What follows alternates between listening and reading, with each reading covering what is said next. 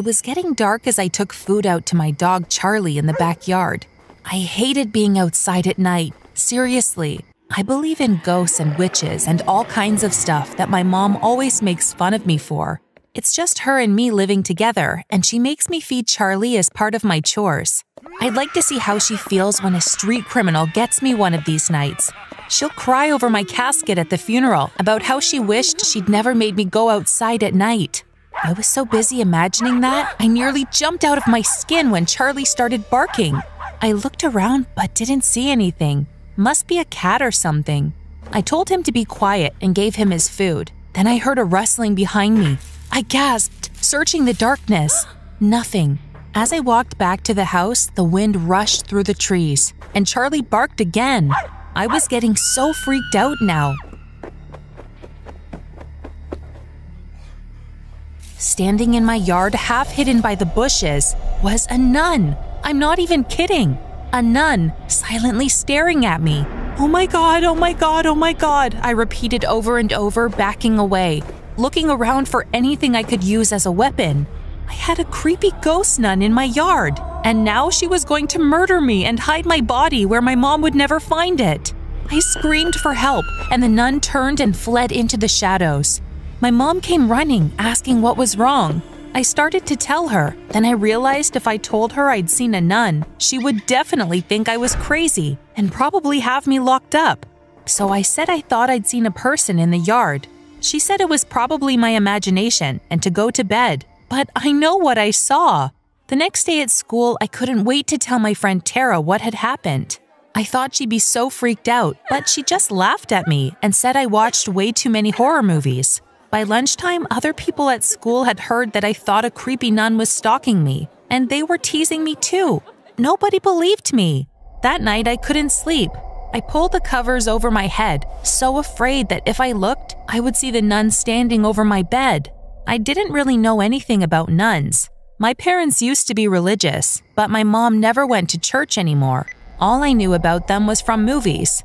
I decided I had to face my fears, and I went outside. I looked all around the yard, but no one was there. Over the next few days, I started to relax. Maybe the nun had been my imagination. Tara continued to tease me about it. Any more visits from the creepy nun? I was starting to get mad at her. Sometimes she wasn't a very good friend, and sometimes she can be really mean. I didn't have any other friends though, so I hung around with her. One night when I was feeding Charlie, he started barking again. I turned, and there was the nun, partly hidden in the bushes. I resisted the urge to scream, just in case I was crazy and hallucinating. "What do you want?" I demanded. She stepped forward. "Jenny," she said, "don't be afraid." I started screaming like a little girl for a moment. Okay, I was beyond freaked. "How do you know my name?" "Come closer," she said. No way." But something about her made me want to. I'd been thinking of her as an old, scary-looking woman, but now I could see she was younger and actually kind of pretty.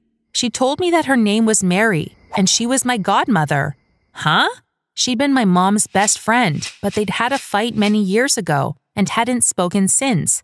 Mary had joined a strict convent where she wasn't allowed to visit friends or family, but lately she'd become so lonely that she started sneaking away from the convent.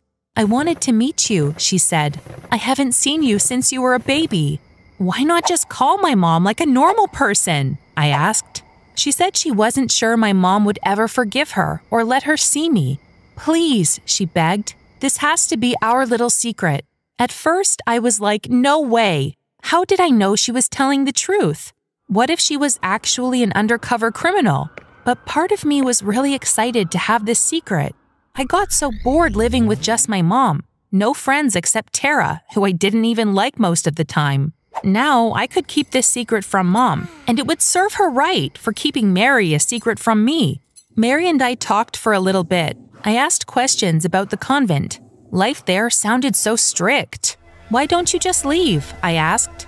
She said she had made a vow to God, and she couldn't break it. I saw a light go on in my mom's bedroom, and I realized I needed to get back inside. Mary asked if she could visit me again tomorrow, and I said yes. She gave me the number for the cell she kept secret from the convent. Mary started visiting most nights.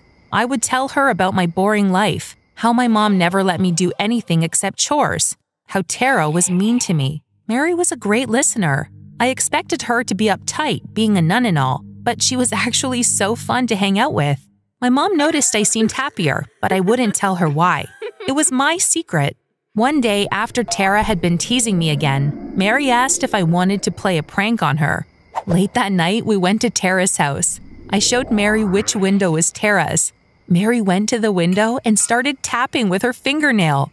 I was trying so hard not to laugh. Finally, Tara's lamp went on, and I could see her sit up in bed. The expression on her face when she saw a nun at her window was priceless. She started screaming her head off. Mary and I ran as fast as we could home, where we collapsed with laughter. The next day, all Tara would talk about was the creepy nun visiting her, and how it was probably an omen that she was going to die. She was such a drama queen. After school, I texted Mary that my mom was running errands for a couple hours, so she could come over. She wasn't sure she would be able to sneak away from the convent right then, but about half an hour later, she showed up, and I brought her into the house. She looked around like she couldn't believe her eyes. She stared at the photos on the shelves, especially the ones of my mom. "I miss her so much," she said. She admitted she didn't really like life in the convent anymore. She missed the real world, and she was sad she hadn't gotten to see me grow up. "Why don't you try talking to my mom?" I said. "It's been years now. She'd probably forgive you." But Mary said she wasn't ready yet. I told her about the terrible day I'd had. I'd flunked a quiz, and Tara had ignored me to hang out with more popular girls.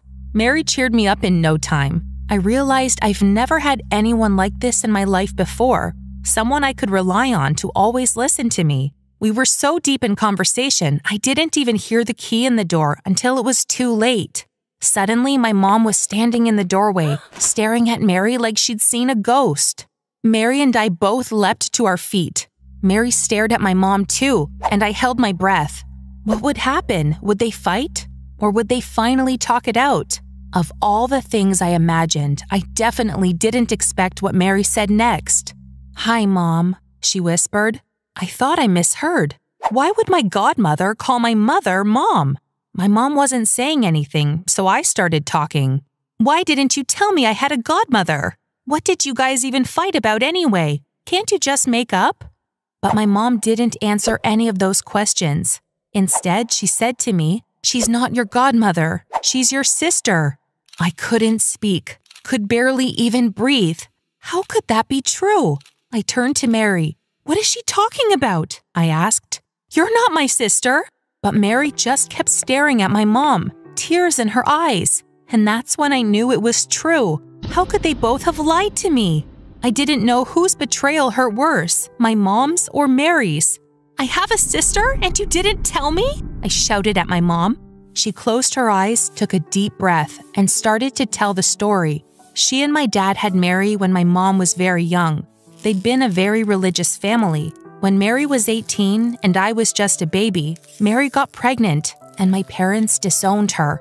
My mom still wanted to see her sometimes, but my dad sent Mary to a convent and told her never to come back. For years, Mary had lived in the convent, never seeing her friends or family.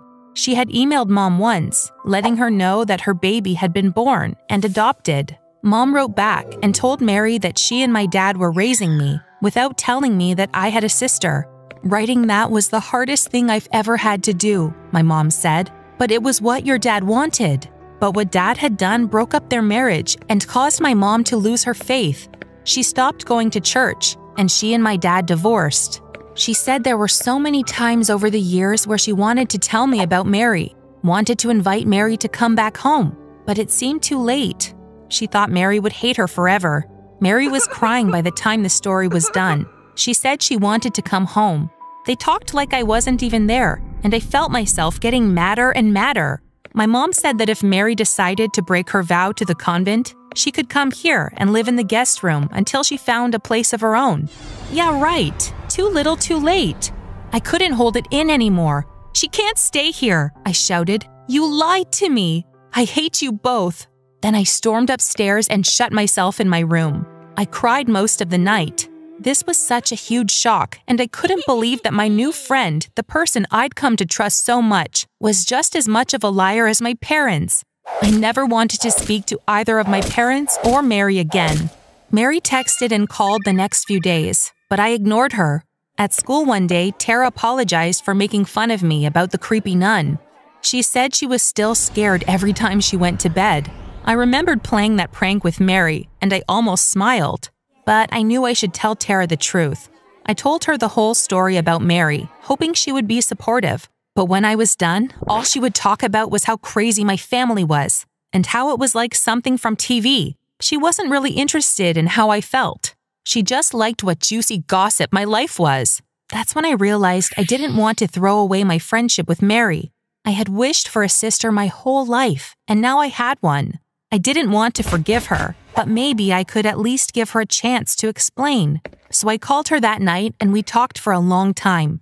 She said she lied because she knew if she told me she was my sister, there's no way I would keep her visits a secret from my mom. I didn't know what to do, she said. I just felt so alone, and I couldn't stand the thought that I had a sister out there that I didn't know at all. I wanted to meet you without causing drama. Well, you caused a lot of drama, I said. I know. Do you think you could ever give me another chance? I knew this wouldn't be easy for any of us, but if my mom was willing to try to let Mary back into our lives, then maybe I could try too. You're my sister, I told her. That was so weird to say. We're family. That seemed to make her really happy. You're my sister, she said back to me. She promised to visit Mom and me the next day. I fell asleep still hearing those words. You're my sister. Maybe now she and I would both feel less alone in the world.